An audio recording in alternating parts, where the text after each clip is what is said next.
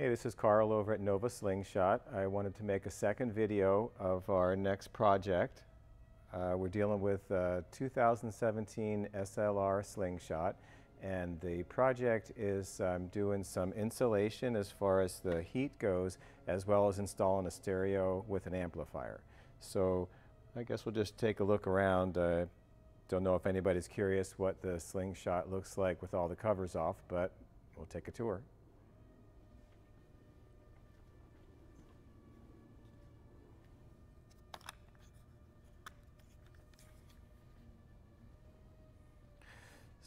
So we'll start with the dash area.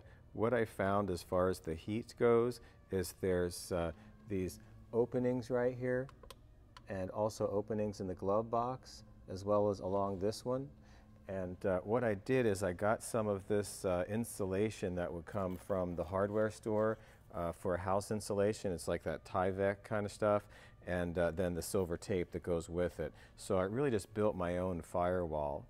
And I noticed that this whole area was wide open, just flowing right through, heating up the radio, heating up the glove box area. And I did put some along this spot for the glove box as well, just used the silver tape. When we go over to the driver's side, let's see, there's a big spot that actually is behind the gas and brake pedal. So what I did is go under here with some insulation as well. I found it kind of hard to feed the insulation all the way up underneath, so I just used a good bit of silver tape. You know, it's not the prettiest, but I really don't think we're going to get much as far as insulation goes. The whole thing is plastic anyway, so there's not much sense in insulating when I've got just direct hot air blowing right on me. I've actually been riding through the winter in Virginia. This is March now, and I got down to about 24 degrees was the coldest, and I really didn't mind the heat. Everybody says, oh, there's so much heat on the Slingshot, but us winter riders really learn to appreciate it. So summertime's coming, so I figured as long as I've got it apart for the stereo, I might as well get some insulation going. I found another big spot that was wide open underneath. If you've got the S, it would be the storage compartment or the stereo.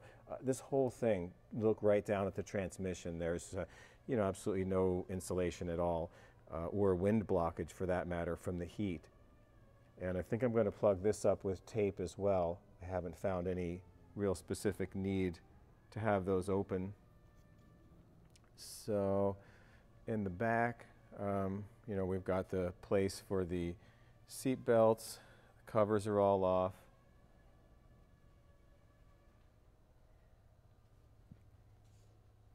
So there's the dashboard off on the floor.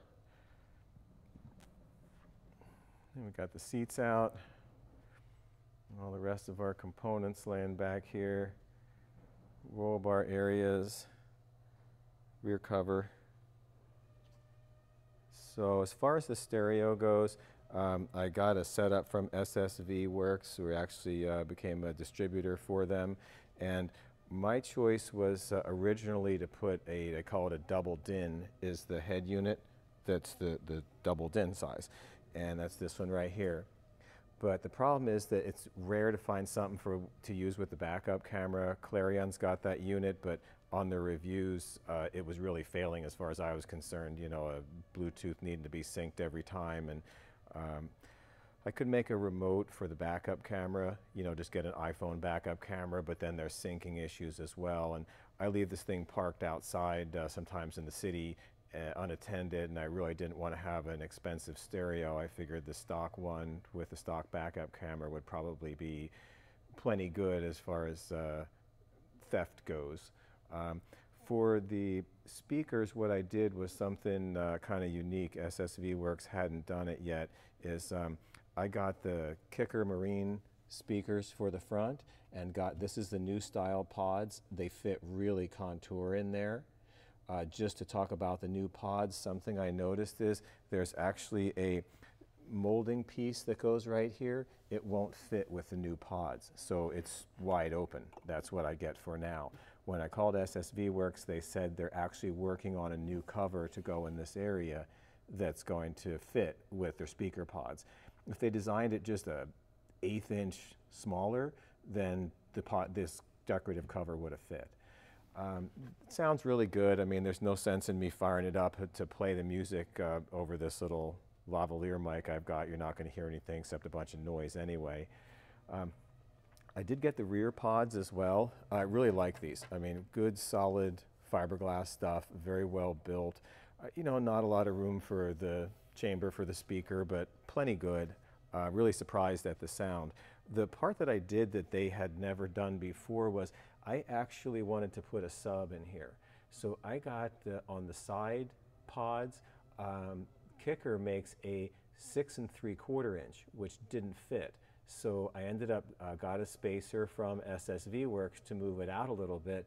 So I've got 2 6 3/4 inch subs bumping into my hips, and then I've got the 2 speakers in the front for sound, and then I've got these right up by my head. So I've really got 6 speakers, 2 being subs. For me personally, I can't do without the storage compartment. I just too much. I go to the gym every day, and you know, I didn't want to give up any storage at all, period. So keeping the factory stereo in there, what my solutions was I just got a Bluetooth controller instead of a head unit, and I'm actually going to mount this thing right here.